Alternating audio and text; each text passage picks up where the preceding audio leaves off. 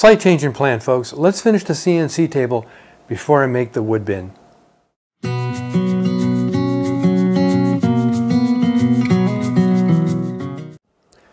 Welcome back to the shop and the channel.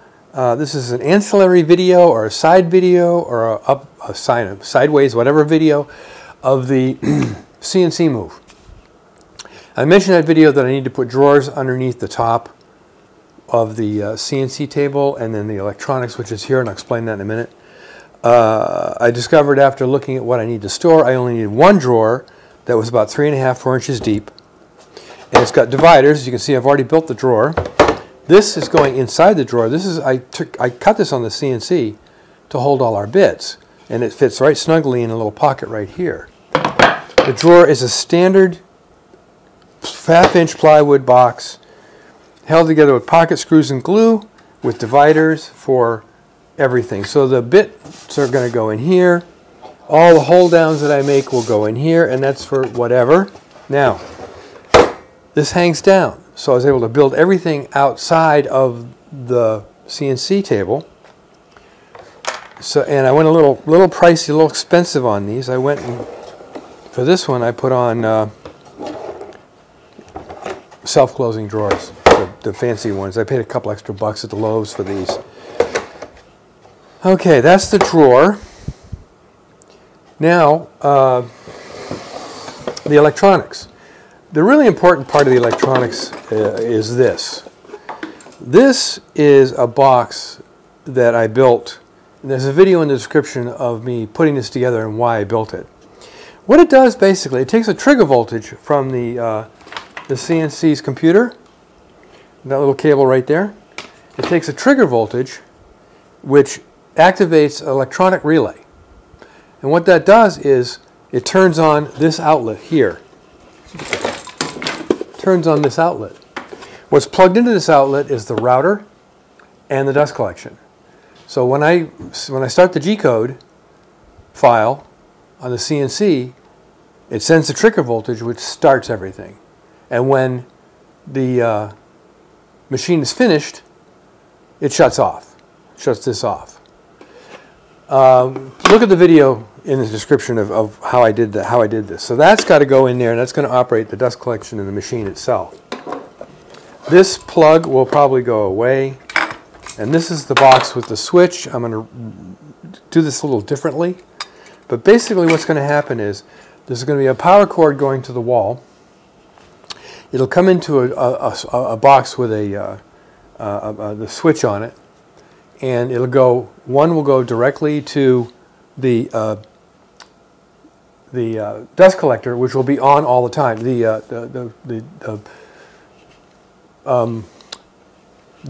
dust collector will be on all the time, and it'll be activated by the switch from the computer. But if I throw the switch the other way, it will turn on the dust collector, shop vac, and we can run hose anywhere around the shop. I've ordered the hose kit, unboxing when it gets in.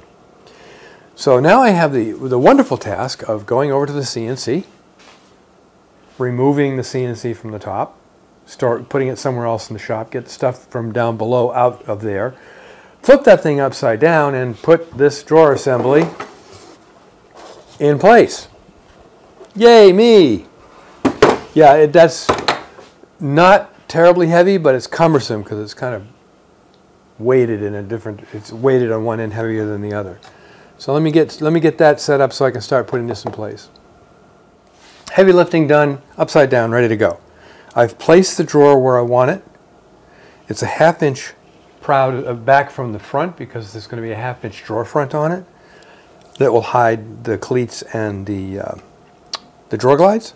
So what I'm going to do now is draw a line here on this side of this one and this side of this one.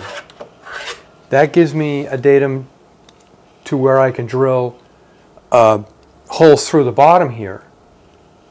So they'll be lined up perfectly with the cleat when I go to drill the holes and countersink the holes from the other side to hold the cleats in place. So let me take care of that.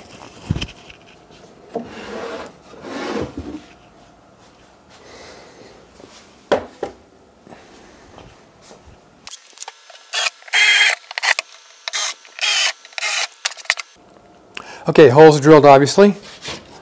And now let's put the drawer back in place. See if I can clamp this thing where I want it. It's going to be kind of fun to do that. That's up on that line. There we go, 1/2 inch. My 1/2 inch there. Got my 1/2 inch there. And now let's drag it out like this so I can put some clamps on it.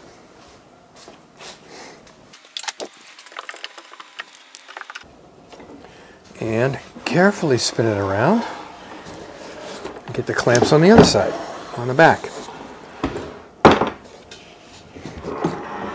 And then of course I'll check to make sure that everything is still in place where it should be. This is going to require something a little different. Yeah. Can I reach in there and get these clamps in there? Yeah, I think I can. Oops. I'm going to have to use a caul, I think. Yeah, cauls were the right call. Yeah, sorry about that. So now I want to flip this. It's all clamped in place. I want to flip it up on its side like this. So, move stuff out of the way. Like so. There. Now I've got my holes here and my holes here. My alignment is still good.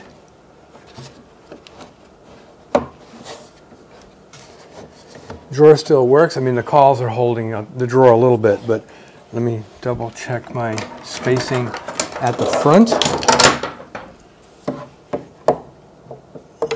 Yep. Let me see. Yep.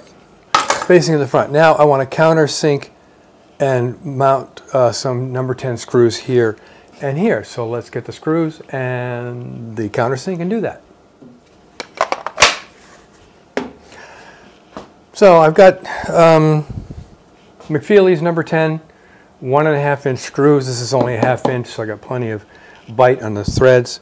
I have a countersink to go with it. So I'll drill those holes first, and then we'll drive in the screws. Maybe I should take that label off too. Not that anyone's going to see it. So I'm going to drive them in. Oops, shouldn't have done that. I have my impact driver here. I'm going into some fairly hard wood. Don't you just love variable speed tools? Okay then, put the screws I didn't use back in my new supply thingy. So hopefully this is going to work now. Yeah, he said with bated breath. Square drive screws, I use them for everything. I've mentioned that before. That'll also be in the description where I get them from MacFeely's. Bang, making noise.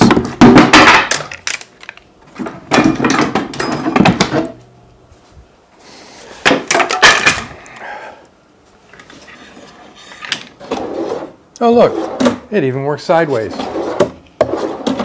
So let's put this down on the floor and take a look at it.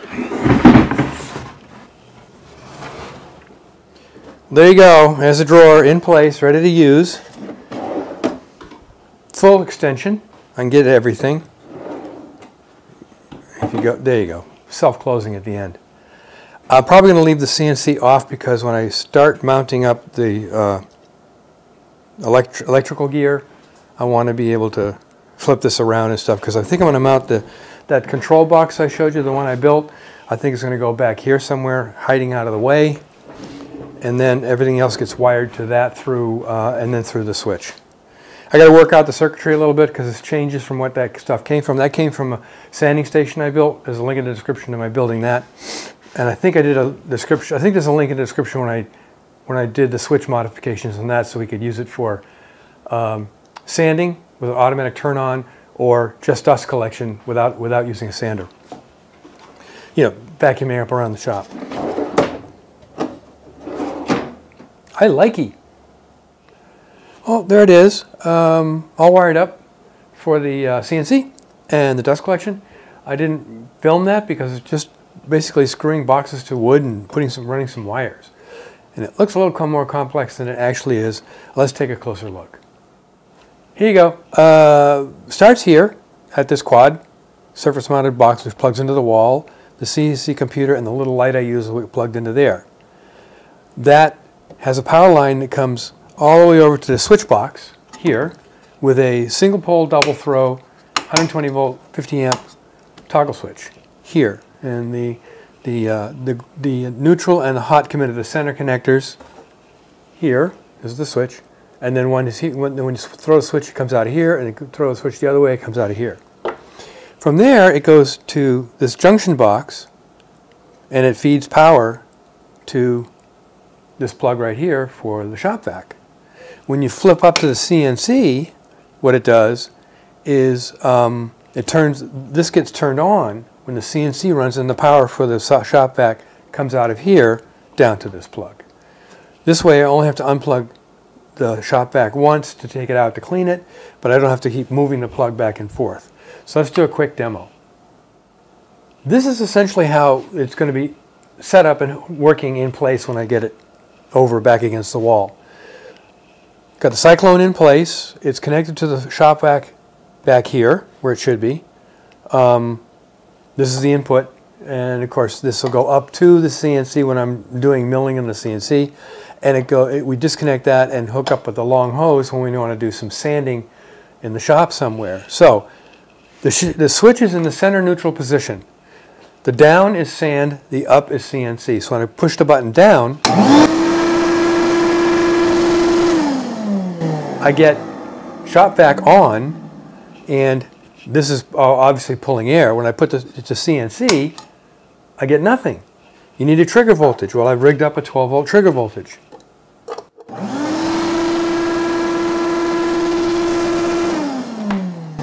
So it works either way now.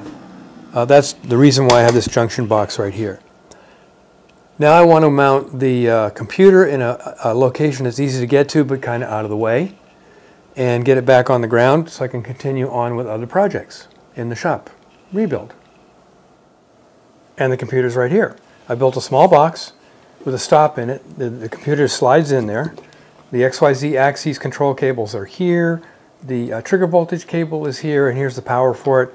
This is the cable that goes to the control box, touchscreen control box. I strain relieved it here and strain relieved it here so it doesn't put any strain or load on the connectors themselves, and this just dangles free. Power on, power off.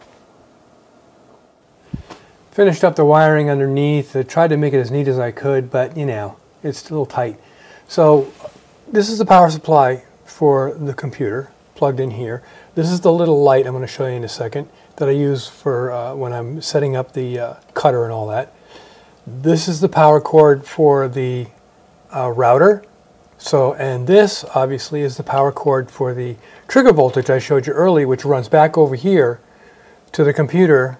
So when you turn on the G-code, you just get the trigger voltage, and as I demonstrated, both of these come on, and it turns on the router and it turns on the shop vac, which is not in here right now.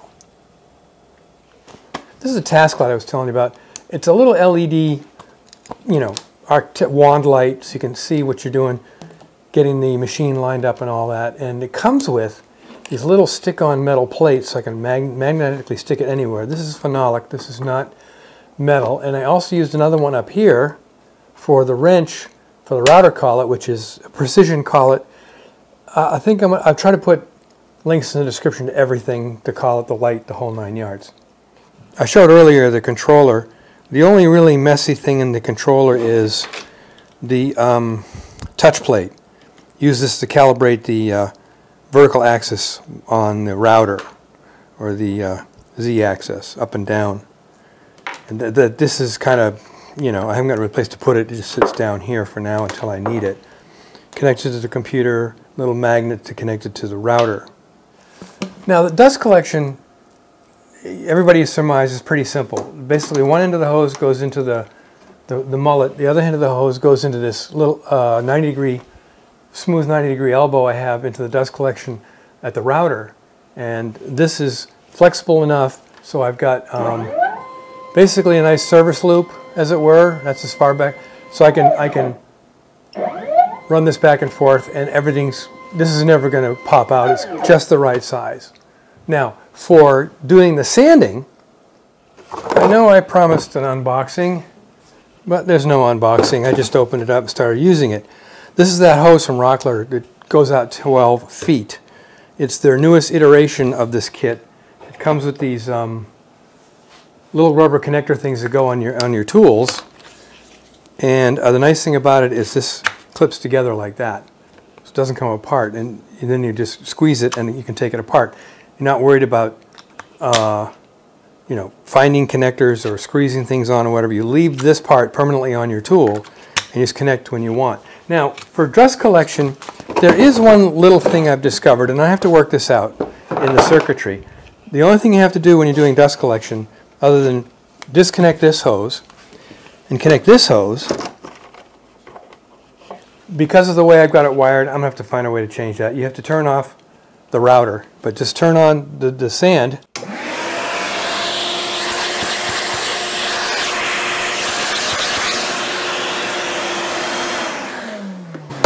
And with that, you can go around the shop or just set up a bench right here, whatever. Example of the tool connected is this is obviously the Ryobi random orbital sander, and this clicks right in here like that, and it pivots, and when you're done, it just disconnects. So that's essentially it. The CNC is done. I can now go and finally build the wood bin. And until next time, make great things out of wood. Always.